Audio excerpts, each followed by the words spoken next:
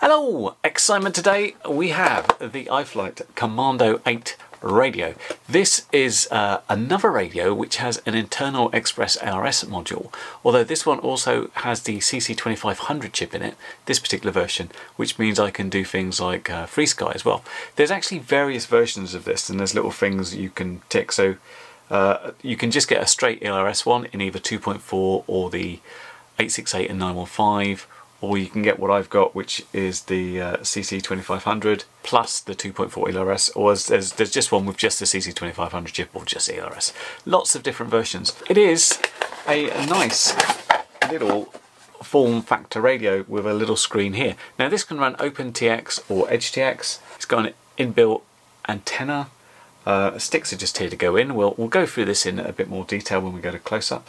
But one of the interesting things about this one, aside from having that extra chip, and I know what you're thinking, it's sort of similar to the Zorro. One big criticism the Zorro had was the batteries and the battery life. This, I do notice, uses 18650 batteries. Each of those 18650 are 2000 milliamp hours each, so you've got a complete total of 4000 milliamp hours, which should hopefully give a lot more flight time for you guys that were experiencing problems. But let's get out of the box, let's go into close-up, and let's see what we need to do to set it up. Okay, here's the Commando 8, so let's actually open this up properly and see what we've got inside here. I did have a look before and I thought, oh, this is all sealed, I should get it out in close-up just so people can actually see what there is in there. So, we've got a little Allen key and some stickers and something written in Chinese, and then here's the main radio itself. So let's just break the seal. That's the radio. So if you'll notice, the sticks are shipped slightly separately, just here, look. So let's take these guys out and screw them in before we do anything. Alright, then we've got this Hall sensor gimbal. Feels pretty good. Feels very much like an Xbox controller. I was just playing last night and I was like, oh, this feels familiar, that's why. Got an antenna here that can rotate like so, depending which way your antenna is orientated. And what we've got a big fan unit on the back. That probably explains why I've got this other thing. So if you didn't want to run that and you wanted to run another module, I did have this bit and I thought, what's that for? And now it sort of makes sense. Basically in here is, obviously it looks like we take that bit out and we put that bit in if you want to attach an external module. I think the idea here is that you generally wouldn't, because you'll have ELRS and something else. You've got push in, push out switches, which I quite like actually. And then you've got three-way rockers. I don't like the three-way rockers so much. And that's about it. Not many switches, and you've got these two joysticks. So, oh, we've got SD card here, USB-C for charging, and we've got a power button here. Is there any juice in this one? Welcome to EdgeTX. Alright, it's running EdgeTX. I guess all the other stuff is very much as before. It's got a small screen in there. It's hard to see in the viewfinder. It's all happy when I look here. So yeah, we've got a joystick this side, the menu button here. Okay, so back is like this. There we go. And our model button over here. We've basically got little bits written on it, which hopefully you can just see. And then we should be able to go into the mode as per normal. So this is going to feel very familiar to anybody that's used EdgeTX or OpenTX before. What I want to do is find out how I put my own firmware on it, charge it up all the way. It seems to get 3 lights, but it could do slightly more. And then, yeah, mainly I want to know, how do we update the firmware, because I want to have it so it uses my own passphrase. And then I want to try flying it with some bits and pieces and see how it does. I like it so far. I can feel that the fans come on. I wonder if that means ELRS is running at a high rate or something. Running at 10 milliwatts. Oh, okay. Okay. Well, I like its feel so far. It's I don't know why. So that'd be arm and disarm. That might be turtle mode. These would be my flight modes, and that'd be probably going into air mode and beeper, something like that. So it's got enough. It hasn't got an awful lot of switches, but it's certainly got enough for quads. And I like the feel of these so far. So yeah, let's test it out and do a bit more. So as far as updating goes, I thought the easiest thing to do was to put it into Wi-Fi connectivity and then basically read what it is. And it seems here it says iFlight 2400TX, so that's probably it. But let's go into Wi-Fi update mode and see what appears on the computer. So I've just gone ahead and joined to that network, and I find it really useful that anything with version 2 onwards basically tells you what's on there already, and that says iFlight 2400TX firmware. So we're pretty confident about what to load. So if we come over here, the latest version is 240 is out now. I did not know that. So we're targeting iFlight 2.4 gigs, 2400TX, basically the TX or the RX, and we're going to use Wi-Fi. And what I basically want here is my custom binding phrase, of course.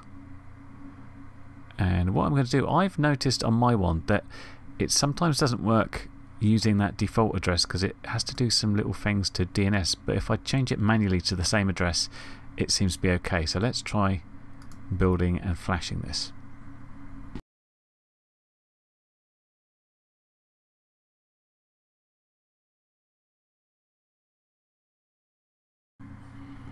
Okay, that all looks good so far.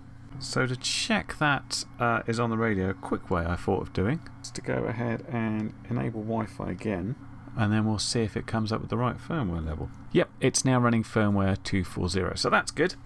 Just before we test this out and fly some stuff, I want to go through just a few little bits because some things are a little bit different than your normal radio. One is how you turn it on. If you just press that button, it basically shows you how charged it is. This is charged all the way up. But to actually turn it on, it's kind of like if you've had a DJI quad. Short press, then a long press, and the sort of lights go up. Welcome to HTX. And it's the same to turn it off. You don't just hold it down. You do short press, long press, and then it shuts back down again. When you plug in power, you'll see the amount of lights that are lit up as it's charging, and obviously when that gets to 4 it fills, which is quite nice. I like to see how charged it is as I go. The other thing to mention is ExpressLRS is on an external module. It just doesn't look very external because it's kind of fixed in there. So when you're doing your setup, you will notice you would still use the external RF and mode of CRSF, and that would be your ExpressLRS. The internal module is what will then use the CC2500 chip. So basically that would set to multi, and then it still comes up with all the protocols, and some of which aren't valid, like FrSky wouldn't work because we don't have the right chip for that one. But the obvious one to use might be FrSky X, which will be the one I'm using. So I'm going to, when we fly this, take out something on ExpressLRS and take out something on FrSky, just to see what sort of range it can get, really, because obviously it should do alright. It's got a reasonable antenna. That should work fine. So it's a case of just binding up and seeing how it goes. Okay, so what happens if you don't like the stick feel here, or heavens forbid you're a Mode 1 flyer? Well, at the back here, you've got these two little arrows, and I've gone ahead and taken this one off. The idea is you slide them. I have to say, this was a lot of effort. It's more of like getting both thumbnails under and dragging it as much as I can. There are two holes that you use, here and here, and you've got your handy dandy little Allen key that will go in there and interact with the screws. So for each of the sticks, this larger one will change the centering. So if you loosen it off, the sticks will center. If you tighten it, it won't center. So that will be for your throttle stick. But if you wanted Mode 1, obviously that would need to be your throttle stick, so you'd need to loosen that one. This other one here changes the resistance. So basically how easy it is to move. I think that's just an up and down thing rather than a left-right thing, because they're two completely different things. So if you wanted to go ahead and swap between ExpressLRS and something else, you'd have to take this module out. So let's unwind this and see what's underneath. So once undone, this just lifts out, and you can unplug this plug here and the antenna. And when you unplug that, you can plug it straight into this and that will go in there. I'm not going to do it because I don't need to, and I don't really want to take the glue off those antennas or stuff. But yeah, you can swap the module. I would say it's not really something that's particularly easy because, you know, that's a lot more hassle than just plugging in a module and stuff. So beware and get the model you actually want to use, because I wouldn't relish the thought of just having to swap something and then swap back, because it's a lot of work to do. Now, another part where it acts a little bit differently is plugging into a computer. Normally with OpenTX radios of late, you sort of turn them on and you plug them in, and you'd expect to get that prompt about, do you want to connect as a joystick or an SD card? You can see it's gone into charge mode, and what you actually do is just you hold down the power button for a couple of seconds and then ask the question, do you want to use a joystick or the SD card? Now I've got it so my SIM's on, so I'm going to go ahead and say I want to use the joystick, and that gets detected straight away. No particular problem, and seems to play pretty well. That's this if you can look through a viewfinder at your fingers on a radio and are still able to fly around. The SIM, of course, is on 0.56, available to you from Steam and GitHub and lots of different places like that. But that's enough of my advertising. Back to the radio. Hello, welcome to the field on another glorious day. I have created my own crop circle in the endless long grass here. And yeah, it's time to test the Commando 8 out and see how it performs with models. So what I've done, I've brought along a few quads. I got my Aquila because I often test ExpressLRS things with the Aquila just to make sure, you know, it gets to a good kilometre and it's got a good signal, mainly for that. I also thought, hey, this has got the CC2500 chip, so I should bring something on FrSky to make sure this works. So I've got this one, and I picked it because I haven't flown it for ages. This is the Hobbymate Comet, I think it was called. Really liked it, but I really haven't flown it much. I think Betaflight is on 3.5 or something like that. You'll notice it's got a run cam thumb on it. That's for an upcoming review, so I'm getting double use out of what I'm doing here, but looking forward to flying that. And I'll even be flying, although that's probably not for this video, this big beastie, which is the Chimera 7, which is another upcoming review. But I'll be flying all these today and seeing how we go. So let's crack on. Get the radio going, see how we get on. Okay, so we're up and running on the little Aquila quad. As I mentioned, the reason I fly this one is because I've flown this one on every other ELRS module or radio I've done. So it's a handy way of being able to do a comparison between them, because I will notice if the signal drops off at a particular point or it seems less good than it was previously. That said, I am aware that this is a little bit shaky. I do need to do some work on it, and my batteries just aren't lasting as long as they were. I used to be able to get like 7-8 minutes out of these. It's now sort of 3 or 4 and it is pretty much done. There wasn't too much of a wind going on this time, but it seems to drain the batteries fairly quickly. I should also mention that I put the module into 100 milliwatts, which is what I generally do with all of them, and I do lower the speed, so the hertz rate of that LQ at full 100 means it's doing 150 hertz, and the reason for that is because this is not a freestyle quad that I'm really going to throw around. It's just really for cruising out, seeing how it does. And we're getting here on the turn, and we'll probably see, yep, the LQ drops down a bit, the dBm RSSI dropped a bit when we hit the null point, but it's looking quite reasonable now. Yeah, I'm fairly happy with that. So let's speed up and see what happens when we fly behind ourselves. That saved a bit of time, didn't it? These crops are slightly terrifying in a place to go it down into. I saw a wing go into crops like this before, and like 20 people in the field looking for it, and we could not find it. It was just so dense. Anyway, I'm way behind myself now, and ELRS doesn't do particularly well going behind itself. The antenna is being blocked by myself. It's in the sort of wrong position on the quad, and we can see the LQ starts falling off on the turn.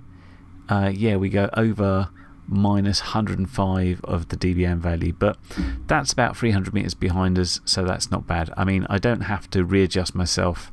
Everything is good, so I'm pretty happy as a test. Okay, no problems there. It felt pretty good. Good range on the ExpressLRS. So let's move over to flying on FrSky. We're using the Comet. This is an XM Plus receiver, which I always used to use before ExpressLRS came along. And the idea here is not to test how far it can go, because it's not something I'd want to push the range with. It's just to fly around and have a good time. And just make sure that signal is solid and the radio feels good. Okay, literally haven't flown this for a couple of years. And as I said, this is on Betaflight 3 something. And you can kind of tell when I'm doing some of the sort of the flips and coming back down, there is a little bit of shake when it gets into the prop wash. I've noticed that's something that's cleared up a lot on Betaflight version 4. For some reason, this flight controller's got a barometer in it, so you know, I've put that on screen for no particular reason other than like, oh look, I've got a barometer, I might as well put it there. So signal here I'm pretty happy with. As I said, I'm not trying to do any serious distance on this. And I should explain as well, as far as ExpressLRS goes, I'm not trying to go to the edges of the range at all there either. I am sat on the floor, which doesn't, you know, do wonders for the range. I just want to make sure I get a good kilometre with good signal, and that's good. And here on FrSky, you know, we're just going a couple of 100 metres, but the main thing is, like, how's it feel? Have I got any dodgy bits? And the answers to that is absolutely not.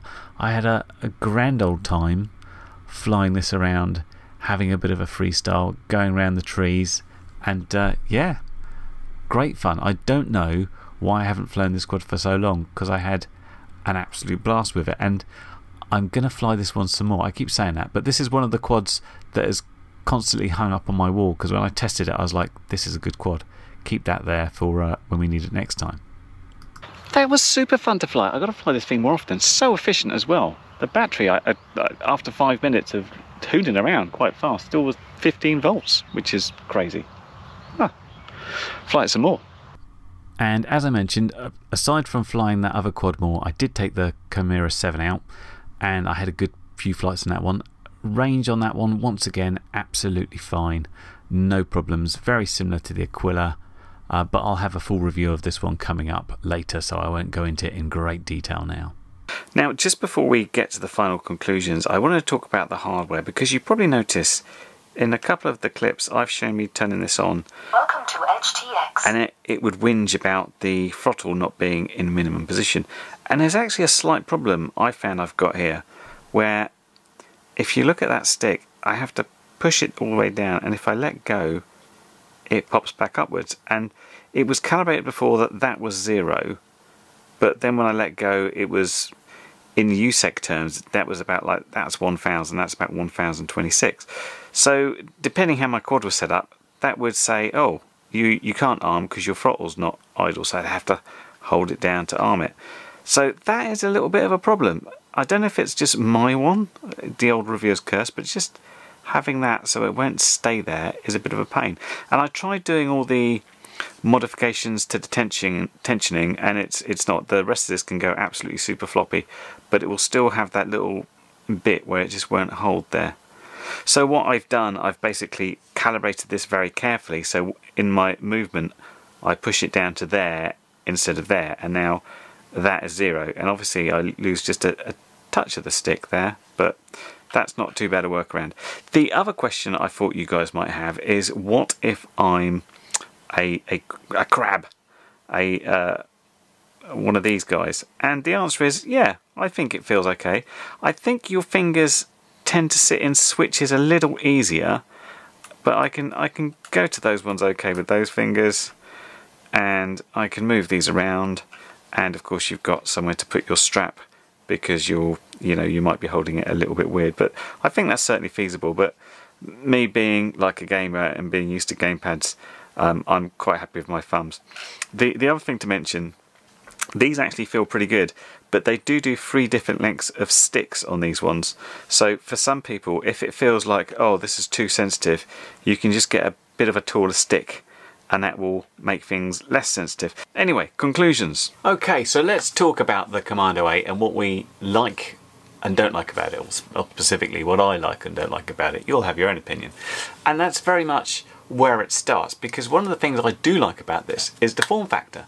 To explain, every evening for me is spent pretty much playing on video games, because it's one of my big passions. And the difference between something like this is an Xbox Series X controller and this is closer and closer together. This is slightly bigger, obviously it's got different sticks, but it's really very, very close. Now some people don't like that, they like the larger traditional sort of Tyrannus X9D type size and shape, and that's perfectly fine as well. But I find for, you know, just chucking in a backpack, taking out, flying a whole bunch of quads, this sort of form factor really does suit it. The sticks feel very nice to fly, and there's no jitter when you set these up on Bead Flight. They said it's got digital Hall gimbals, and I guess that's why. Obviously I've got that issue I've told you about there. I've worked around it, so everything's working nicely there. Obviously it runs OpenTX or EdgeTX. This came with EdgeTX already and set up, which makes things a doddle. It had all the right Lua scripts on there like ExpressLRS, so very easy to get going with as long as you're familiar with OpenTX. If you're not, I've got a bunch of videos about it and you should watch them. I also found the antenna is actually pretty good. I like the fact that you can fold it away, because if it's sticking out like that and you put it in a backpack, it's not so good. Fold it away, it's good. And then you've got your 2 different ways of doing it. This is how I flew it with the FrSky quad, and my ExpressLRS was set up that way, so I flew it like that. And I found the signal to be good. Better than some radios, not as good as the sort of the mini Moxon type antenna, but again, very, very usable just from the get-go. Also like the fact it's got a very large capacity battery. That day when I flew at the field, I had my PowerPlay DVR and that ran out of batteries. Then my backup batteries for my goggles also ran out of batteries, and this still had 3 lights available. I just expected to switch it on and see 3 lights, but I think I was playing on the sim, so it's gone up to 4 now. I think this would have been powered on for around an hour and a half, 2 hours, but in all that time it only went down like 1 little dot, so I think that's very good. Large batteries equals you can do a lot of flying. And of course the CC2500 chips plus ELRS does a lot, but you can get them in different flavours. But this one covers about 90% of all the things I fly.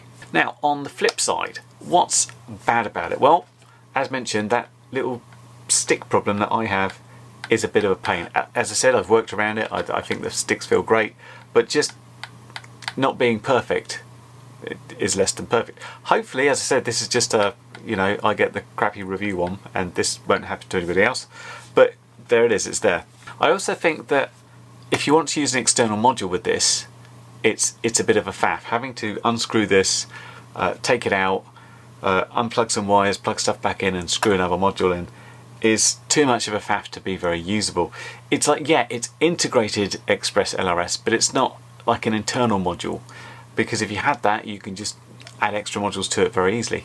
That said, as I mentioned before, this has the CC2500 plus ExpressLRS, and that covers me for 90% of all the things I fly, so I don't really have to think about it. But if I was taking out, for example, something on Crossfire or Tracer or something like that, then, you know, I wouldn't take this radio, because it would just be too much of a hassle to change it around. The final bad point, it's also a good point. It's the fact this has got larger 18650 batteries. Brilliant, that's great. If they go, how do we change them? I don't know, because when I opened up the back, I kind of expected to be able to see the batteries. There's nothing to take off here and take them out. I don't think you'll have to charge up on the field, but if the batteries degrade and have to be changed, I'm not sure how to change them. So I hope that is easy in some way, because that might come up in the future. But overall, I do really like it. I think it's not perfect, it has some flaws, but it's a great radio, and an ideal one, as I said, for chucking in the backpack, flying a whole bunch of quads. It's only got 2 3-position switches and 2 2-position switches, and it's kind of subjective about how much you like these rocker switches. I prefer like a physical actual switch on a pole personally, but I do like these switch on, switch off type thing, so that's nice. And I really like the look and feel overall, the way it sits in the hand, the way it feels to fly. I like that. So I'll be flying with this a lot more, so you should see it in a bunch of upcoming videos. iFlight as well are going to be bundling this in their RTF series. So if you look at their website, there are a whole bunch of sort of ready to fly quads with DJI digital, this radio on ExpressLRS and whatever their quad is, including things like the Chimera 7, which I've got the analog version of, and some of their Cine Whoops and all sorts of things like that. So if you're starting from zero, that is a possible way to go, because the iFlight stuff is pretty high quality, and I've pretty much liked all the quads they've had, and I'm tending to like this radio. Anyway, this has been the review of the iFlight Commando 8 radio, available in various flavours. I hope that review's been helpful. You will find, of course, links down below to where you can check it out in more detail, and I will catch you in the next video. Bye for now. Well, you've made it to the end of the video, so thanks once again for watching. If you like what you saw, then please consider subscribing, and if you really like what you saw, then be sure to check out the link to my blog for a variety of ways in which you can help support this channel.